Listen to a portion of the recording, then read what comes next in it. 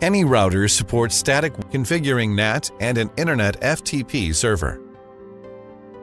Before configuring NAT and an internal FTP server, let's go through how NAT ALG works. NAT converts IP addresses and port numbers at the IP layer. However, it cannot convert IP addresses and port numbers contained in application layer protocol packets, for example, FTP and DNS packets. As a result, such protocol packets cannot be forwarded.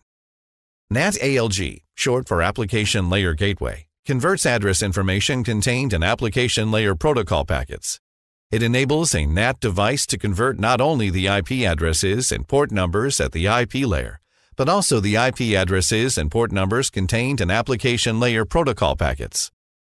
In this example, an FTP server is deployed on a private network and connected to a public network to provide FTP services for public network users through a NAT-enabled NE40E. FTP is an application layer protocol that works on either active or passive mode. Based on network deployment, NAT ALG needs to be enabled in either of the following situations. An FTP server is deployed on a public network, and an FTP client is deployed on a private network. In this situation, the active mode is used for the client to access the server. An FTP server is deployed on a private network, and an FTP client is deployed on a public network. In this situation, the passive mode is used for the client to access the server. In this example, the NAT ALG function needs to be enabled only when an FTP client is configured to access an FTP server in passive mode.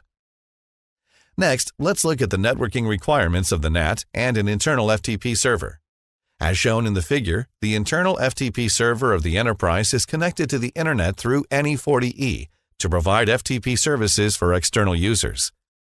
The IP address of the internal FTP server has a private IP prefix of 192.168.10.0 and the mask length of 24. The interface connecting NE40E to the public network is assigned a 24-bit public network address. The enterprise is assigned 5 public IP addresses. After the configuration, PCs with the internal IP prefix of 192.168.10.0 and the mask length of 24 can access the Internet, but PCs on the other network segments cannot. PCs on the Internet can access the FTP server inside the enterprise network. Here is the configuration roadmap. Step 1. Configure basic NAT functions. There are 2 substeps. 1. Create a simplified NAT instance. 2. Configure a NAT public address pool. Step 2. Configure an FTP server. Step 3. Enable the FTP ALG function. Step 4. Configure and apply a NAT traffic diversion policy. Next, let's go through the configuration on the device. Create a simplified NAT instance named NAT1. The service board is automatically bound to this NAT instance. Next, configure a simplified NAT address pool in the system view. The address pool contains 4 public IP addresses, 11.11.11.102 through 11.11.11.105. The public IP address, 11.11.11.101, is reserved for the FTP server. Next, configure an internal FTP server, assigning it to the reserved public IP address 11.11.11.101 and the private IP address 192.168.10.10. The FTP server's public IP address cannot be the same as any address in the NAT address pool. After the FTP server is configured, enable the FTP ALG function. This function processes FTP passive packets and converts IP addresses contained in these packets.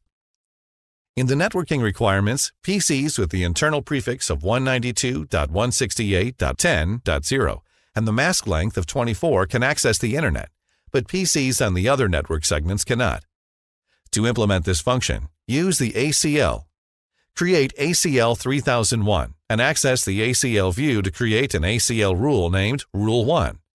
Packets only of the users with the IP prefix 192.168.10.0 and the mask length of 24 can be processed by NAT and access the Internet. After the ACL-based traffic diversion policy is configured, apply it to Interface 2.